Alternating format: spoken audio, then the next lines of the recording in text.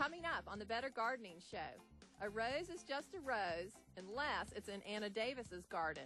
We'll tour this rosarian's garden and get some of her secrets as well. Thinking of adding a pond to your garden? We'll take you through the process and how to make a plant work in your garden. It's all ahead on the Better Gardening Show.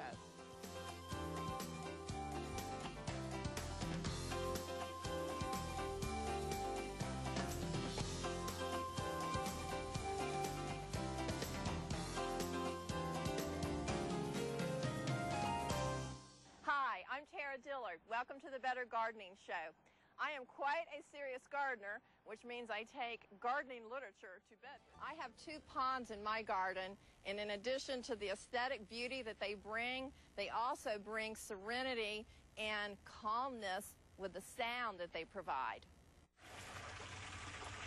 Ponds are in. More and more, homeowners are using water features as a means of adding visual and audible beauty to their gardens.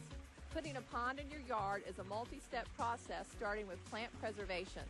This thunderhead pine is sitting in the future home of a school of koi and goldfish.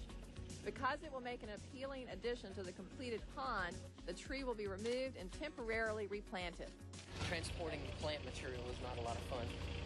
Greg McCord is the owner of Serenity Water Gardens and has been building ponds for over 12 years. I place myself as an artist, sculptor, designer first, and not a very good businessman next. But nevertheless, it's a magnificent joy being able to express yourself with stone and water and a great landscape. By the end of day 1, the hole will be dug and the PVC piping will be in place. This particular pond will be about 3 feet deep. The water level will be the same level as this patio, so that the customer can walk down this patio, sit here and dangle their feet in the water. The first order of business on day 2 is to install a polyethylene fabric on top of the dirt. This will protect the rubber liner, which goes in next. So everything that we use in these are swimming pool materials. For example, up underneath this liner here, we're going to have a swimming pool skimmer. And this is the identical skimmer that you use in swimming pools. You'll note that the water gets sucked inside here.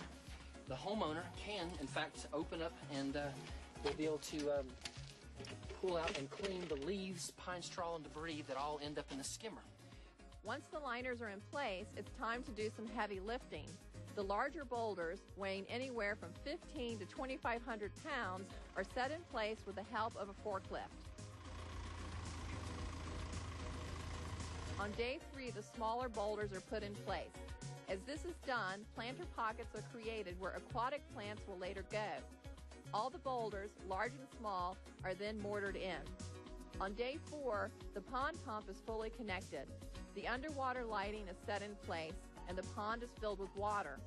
The pond then sits for 48 hours. On day 7, the 5th workday, the water is tested for safety and then drained. Aquatic plants and egg-sized rock gravel go in, and then the pond is refilled. Plant life plays a key role in and around the pond. Your aquatic plants that go in the ponds, you have aquatic plants that love shade as well as full sun. Generally, it just depending upon the homeowners, if they have a lot of trees and so forth, then we will carefully select the right aquatic plants to go in the pond, that shade versus sun. The good news is your water lilies, they love full sun, and they are one of the most important plants in the pond.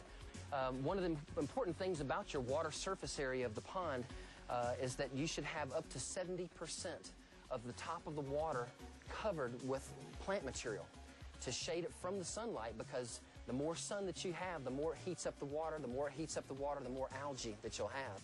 So it's important to have lots of aquatic plants and floaters, as they call them, water hyacinths, water lettuce, and so forth, to grow in the pond.